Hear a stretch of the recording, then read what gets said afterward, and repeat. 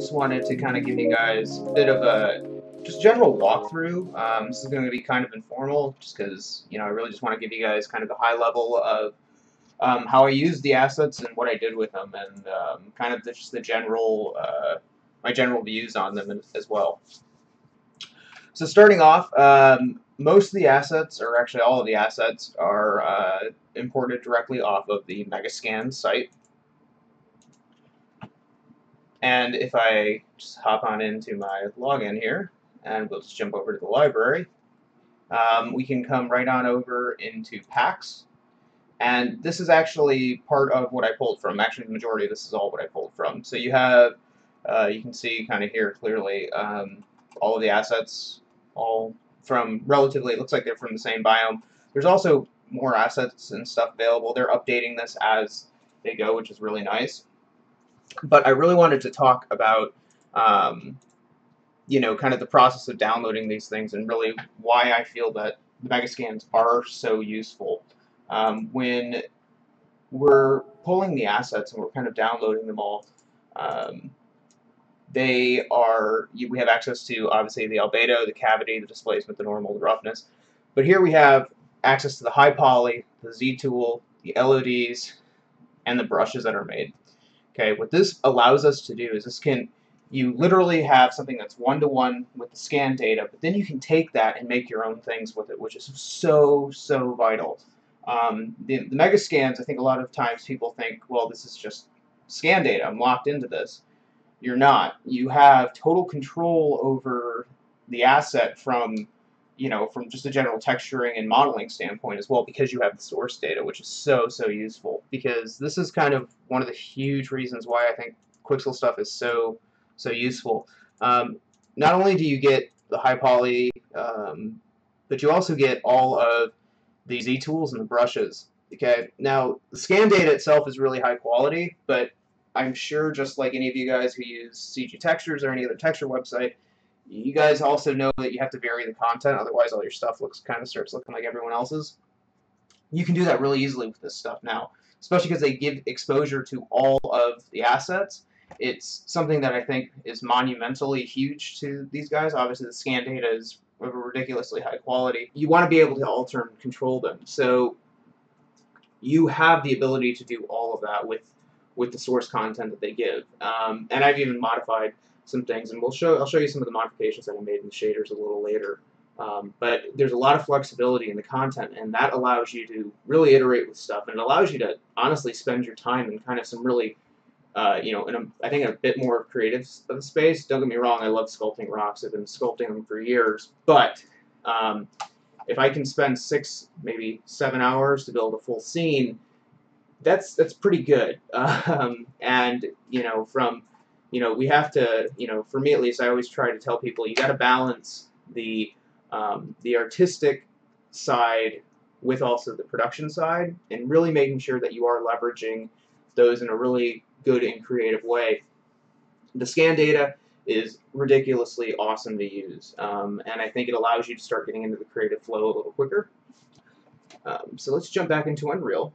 We're going to talk just kind of briefly about the general process for laying out the map and kind of the ease of use of everything, and really just talk about some of the shaders and talk a little bit about some of the optimization stuff that you can utilize with the scan data. And I'm sure I'll talk a lot about my views on scan data, because I do think it's just like anything in our field. When it's new, people are very apprehensive about it, but it's definitely the future, and it's here to stay. So I want to talk a little bit about that as well. And let's talk a little bit more about what what I did in the process that I took with laying out the scene and kind of just going through and roughly creating it. When I do a lot of these kind of environments, I'm definitely not the #1 expert in this, but I have a lot of fun with them, and I really like to use the foliage tool, especially for using a ton of these assets. I mean, you can actually see how many foliage assets in the scene they're pulling from. Nothing super crazy in terms of settings on the foliage actors. Literally used most of their default settings. I adjusted the density a little bit. They were really straightforward to use.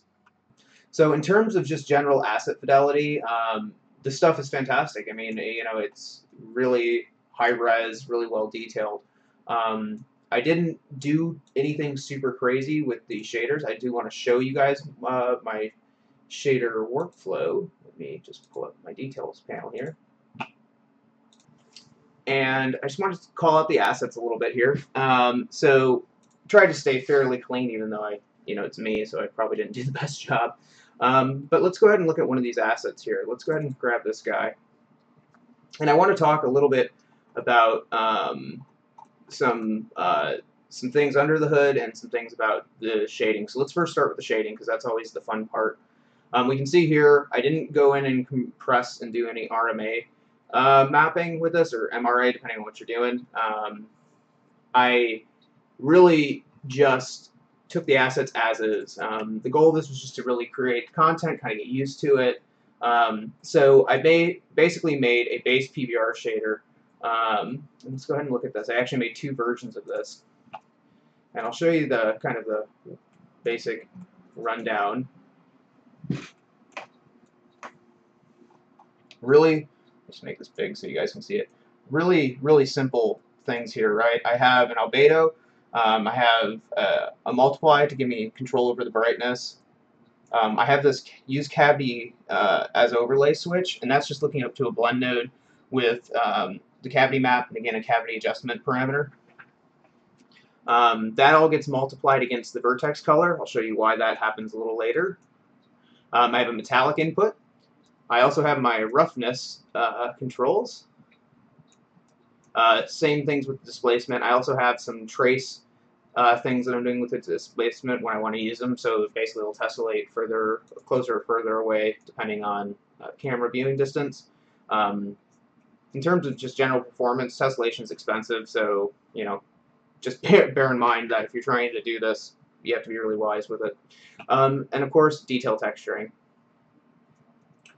And those all get fed into material instances. And I cannot stress this enough with you guys. Material instances are fantastic. They really do help a lot. Really quick, since we're actually talking about materials, I do want to just touch base on this. This is super standard, and I know people know this, but I'm just going to bring it up anyway because I do think it's important. And I always forget to do this for some reason. Whenever I built a million plants in Unreal, and every time I do it, I always forget to do it. This is pretty basic plant setup. Also, just in terms of you guys who are looking at this, like asking about optimization and stuff, I did not do any channel mapping or embedded mapping. Basically, I'm not combining the RGBA channels to make a single draw call. You would definitely want to do that if you were doing this for anything, basically, for game, mobile, whatever, just to save.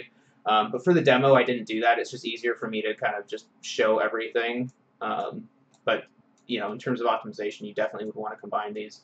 You'd want your alpha channel to probably be embedded in your albedo and whatnot. But anyway, basic setup here. I like to have control over the albedo in case I need to darken it.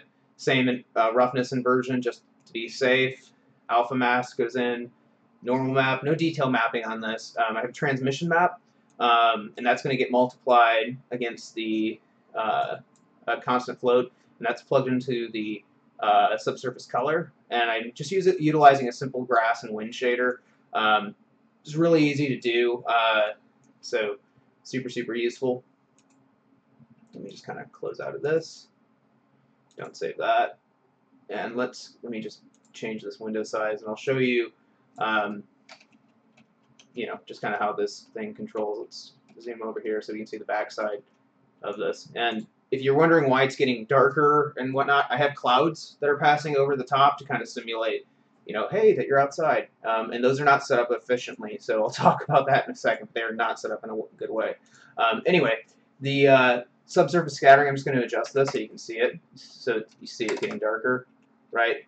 And that's pretty much what this would be if you weren't really utilizing the subsurface shader. So this gives you some really nice light bleed, get the shadowing coming through it. It's wonderful, absolutely wonderful. Looks really nice.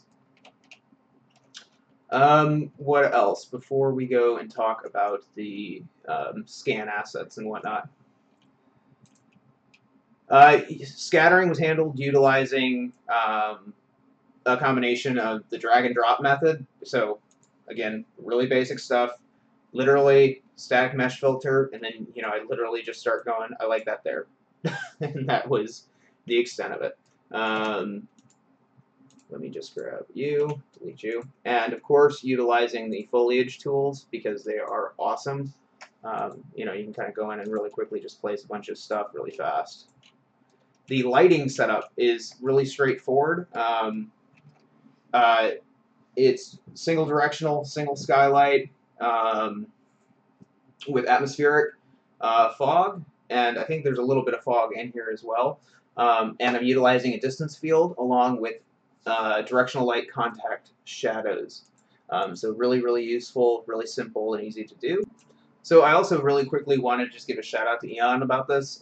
Eon helped me out with a bunch of questions, and he was just a really great resource. The guy is hella talented too. He does some really awesome landscapes. So check out his stuff. And again, thanks Eon for the help. I really do appreciate it. And so again, you can see that the layout for this stuff, really generic, really straightforward and simple. Just close this down. Sorry, my computer is running so slow. I'm trying to capture this video in HD, and I don't really want to shut down programs because, I don't know, I'm doing other work. So let's talk about the vertex painting really quick while we're in here. And just so you guys can kind of see this. Again, this isn't anything crazy. Like, nothing that I'm doing with this is, like, insane or unique to this. This is just really getting in there and just utilizing the assets, and we'll let the clouds pass over us really quick so you guys can see this. But basically, I'm just darkening the roughness in the albedo contribution, so it gives me a really nice wet look. And I'll change this guy up so it's white so you can see this. Right, so you can see here where it's darker and the roughness is adjusted to give it that wet look. And you can see here on these rocks it's really prevalent as well. Get the nice sheen off of it. And it's subtle. Like, honestly, it's maybe, I don't think it's overkill, but it's subtle, right? And that's not bad. That's kind of the stuff that you're after in a lot of cases. What else? Let's talk a little bit, too, about performance. And this has already been done once, so let me see if I can find an asset that doesn't have the LODs made. Not that guy. Who's this guy? Yeah, he doesn't have the LODs made. Okay. So for you guys who are interested in this stuff, performance is monumentally important in general. When you download the assets off of the Megascans site, and when you log into it, it'll look like this. You have, I'll just pull this up really quick. You have, when you do real-time rendering, you have a bunch of options here. Obviously, you have your sizes and all of those kind of things. But you have a bunch of these switches here. And this is one of the things that I think makes Megascans so useful is, again, because they're a bunch of artists, they understand how important having all of this stuff is. And they give you, like, literally all of the source content, the scan data, the Z tools, the brushes that they use, because, you go in and they'll generate brushes for you to help sculpt stuff and add extra information. And they give all of that to you, which is super useful. And the LODs, if you guys have ever done LODs, they're not hard, they're just a pain in the butt, because you got to export things, you got to make like 3 different versions of the mesh, and you got to realign them, and it can be kind of painful. However, in Unreal 4.14, they introduced, and they even had this before, they were using SimpleGon, but now this is just embedded in the engine, which is effing awesome. Let's come down here to the LOD settings here. And we're going to say this is a small prop. Absolutely. And it's going to rebuild the distance fields, because this is the first time I've done it on this prop. But I don't, I'll let this kind of process through so the computer isn't screaming. It's what happens when you have, like, 2 huge graphics cards in the box. Anyway, so I want you to pay attention to up here, this guy at the top left of the screen. If I zoom out, you can see it doing the auto decimation. And this is happening based off of screen space, which is super, super rad. And you don't really have to do anything. It's just something you do when you're adjusting your light map settings. So you can go ahead and minimize that, and I mean, you can't even tell. So that's really useful, super helpful. The other thing to talk about, and I know that people have questions about this, especially if they're doing stuff in VR, if they're doing stuff for mobile devices. Some really nice performance considerations to check in, especially if you're dealing with a bunch of assets. You probably really want to check out the HLOD system, especially if you're going to be dealing with multiple draw calls, especially if you have a lot of assets that are just kind of out there. For example, we have this guy and these two guys right here, right? And they're the same assets, right? Now, the way Unreal works is it goes, oh, cool, they're sharing the same material, they're sharing the same textures, cool, we're going to save on those. It's one basic fetch, well, not one fetch, but it's basically one savings for those. However, the mesh data, that's placed twice in the world, so sorry, it's 2 additional draw calls for the mesh. It is what it is. So you can batch it in the distance, and the batching system is really nice because it'll auto-generate, auto-cluster, and auto-decimate, and auto-atlas if you tell it to the textures, which is really, really useful. So it really works out well in that regard. So in general, I've got to say the overall experience working with the scan data was fantastic. I never really have any issues ever working with the Quixel guys. They're always so nice. But in all honesty, though, especially listening to a lot of artists and stuff and addressing concerns and stuff, scan data is here. It's useful. It's something that is going to be part of our jobs. Even stylized stuff can utilize good scan data. It's really about, for me, it's about time saving and where I can, spend my time and where the things I don't really want to spend my time on, like doing billions of pebbles and those kind of things. It's not that they're fun. It's just that during the run of a day, if you're building out a bunch of environments and depending on where you are in your career, you're maybe managing people, you do have to figure out ways to maximize your time. And I feel the scan data is just a great way to do that. You get super high fidelity mesh assets. There's consistency in the assets, so if you need to change or alter something, you can set up a consistent pipeline for it. So it's really, really useful. And I recommend, playing around with it and kind of embracing it, because I remember back when, kind of move around so it's a little bit more visually interesting. I remember back in the day when I was doing stuff, when ZBrush first came out, and no one wanted to touch ZBrush. They were like, oh, this is cheating, this is terrible, you can't do that. Now everyone uses it. So, it's oftentimes it's just adjusting to new things, and that is a vital part of your job as an artist in this field, is adapting, growing, seeing kind of what the latest technology is, and seeing how you can leverage it for your own platforms. So you guys, if you have any questions, shoot me a message on Facebook. And just again, huge shout out to everyone who helped on this. It was a lot of fun. In terms of just general asset or general layout time and stuff, I think I've probably spent only like 6 to 8 hours. Honestly, the longest parts of this stuff, or tedious parts, I guess, would be importing the assets and making the videos. If you've ever talked to me in person, I swear like a sailor, so it takes a few videos for me to get that out. Anyway, thank you guys so much, and I encourage you guys to be checking out the Megascans content. It's extremely useful. It's really, really, an extremely high fidelity. If you even look at the assets inside of ZBrush, this is one of the scan data pieces. It's an awesome base to start sculpting off of and to build a really nice kit bash library off of. Fidelity is fantastic. We have a ton and ton of really great scan data, and it's super, super useful to be able to look at this thing from any angle and go, let's just pull from the side here, and we're just going to come over here and grab dock that. Okay, we have a really nice now alpha stamp that we can use to pull on other assets, and obviously you guys can sculpt the hell out of this.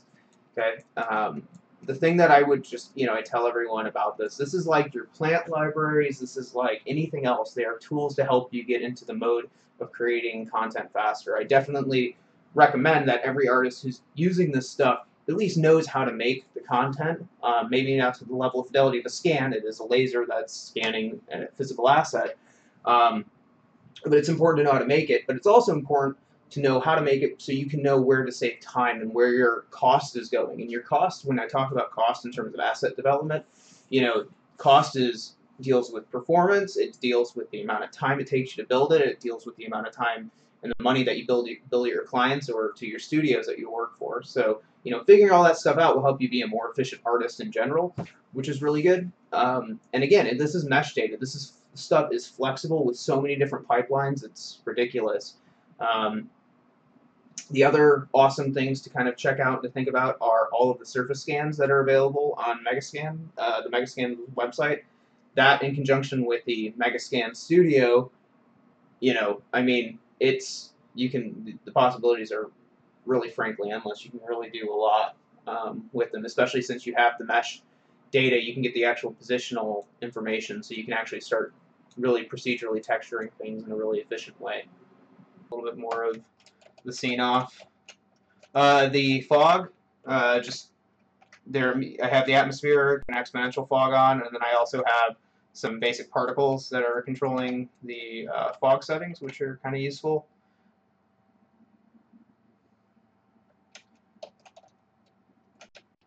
And like I said, as of right now, or in the scene for this recording, I don't have the displacement turned on, but the displacement works rather well, and the displacement maps hold up really, really well as well. So this is kind of just a basic overview of how I approached kind of using the Megascans. For me in the future, especially for organic spaces, I'll be using these things all the damn time. When it comes to production and comes to just general time usage, right, you have to kind of evaluate what you're spending your time on. And for me, having such good high-quality assets, even if I don't end up using all of the textures, or even if it gets me to 50% of the way there, it's going to be super, super useful, and it really does help out on the long term. So, I recommend checking these things out. I think scan data is just going to be part of the workflow. I mean, since you have access to the height information, to the normal information, to all the textures, you can take this stuff and you can make all of this photoreal, quote-unquote, assets. You can totally turn them stylized, and you can do it really, really quickly. It doesn't require a ton of rework. And, for artists and stuff, especially environment guys and girls, like, we have so many assets to juggle and to manage and so many things to kind of balance against that a lot of it is trying to figure out what the heck to do with your time and trying to figure out where to spend your time, because, you can't spend 8 hours a day on every single asset, and you sure as hell can't spend 12 hours a day on every asset, So if you can get, the debris and the scattering stuff kind of out of the way and done quicker in a faster way, I think it's really useful. And whenever, I always hear this question always come up, like, is scan data cheating? Do you think you're cheating? The first thing I say is, like, especially if we're doing video game stuff like real-time rendering, it's all a cheat. It's all running on a computer. We're all faking stuff to try and get it to work. But it does definitely, in my opinion, come down to, where do you want to spend your time? I would encourage every single artist to know how to sculpt a tree or to make a rock to any of these levels of quality. It's very doable to do it by hand. It just takes a bunch of time, right? So it's useful for everyone to know how to do it, but do you need to do it for every single thing? Absolutely not. And I think, especially the longer I've been in productions, the longer I've been doing this stuff, the more and more I've worked with a multitude of very talented artists. A lot of it is just trying to figure out, they spend their time in really accurate areas or really specific areas. And for me, it's trying to play with the lighting, trying to play with the composition, trying to get stuff that looks, really good in a reasonable amount of time. So again, the Quixel tools were fantastic to use. I highly, highly recommend them. And before we go, I'm going to show you guys some of my processes for just scattering stuff out really quickly and placing stuff in the world. Nothing too fancy, but it'll at least give you guys hopefully a nice little hint on where to go. So thank you guys so much for checking this out. This is a quick little demo that they asked me to kind of put together for them, and it was a lot of fun. I really enjoyed working with it. It was quick, it was easy, obviously, because I didn't have to model all the stuff out. But the flexibility with this stuff in future projects is definitely something that I'll be heavily utilizing, and it just helps in the general creative process. You know, you really get to do a lot with this, and it really does help. So, thanks so much for watching, and we'll talk to you guys. Peace.